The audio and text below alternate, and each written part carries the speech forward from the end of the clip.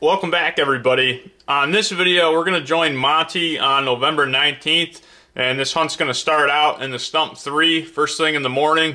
Monte's been slacking on his intros a little bit as the season progresses here, so we're going to give him an intro. He's hunting, obviously, the deer we call Swagger. If you've been watching these videos right along, Swagger tends to spend most of his time right back here by the stump 3 in the really thick, swamp brush and stuff. It's where he's bedding. He's going right straight from bedding to feed, which is a cornfield that he's feeding in. But the problem is he's not doing that till nighttime. But there has been times where he's moved during daylight, but it seems like as the season progresses, as it gets colder and colder, he's literally just going bed to food and strictly at night. So it's getting really tough to try to catch that deer, on his feet during daylight. He's got a bad hip, and I think that's starting to really bother him. As I watch him on some of these trail cam videos the last few nights, he's having trouble getting around. He's doesn't look too good. And you say, well, why don't you just go in there and try to drive him out? We have a couple 3-year-old bucks that are spending a lot of time in there as well, and the last thing I want to do is boot those out of there, because where they're at, they're safe. We're trying to get those deer through the season to 4.5, and the last thing we want to do is boot them onto another property and then they get shot, and then that leaves us with no 4-year-olds to hunt next year. So it's kind of a balancing act. We really like to get Swagger killed, especially as he gets looks like he's starting to not feel too good, but we don't want to risk losing some of our 3-year-olds, including that split brow buck's been in there a lot. We have a buck we call Glade that's in there. It's a beautiful 3.5-year-old 8-point.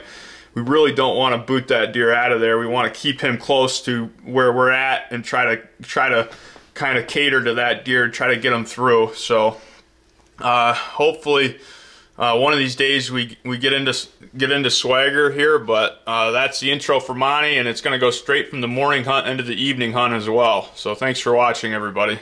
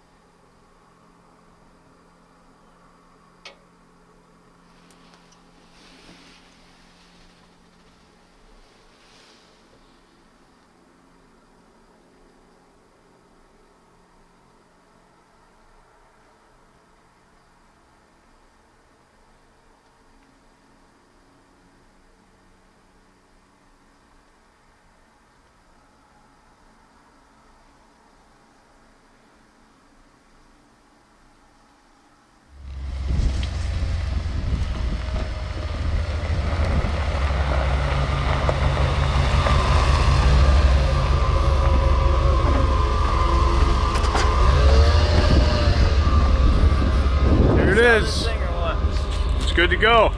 Thank you. Yep.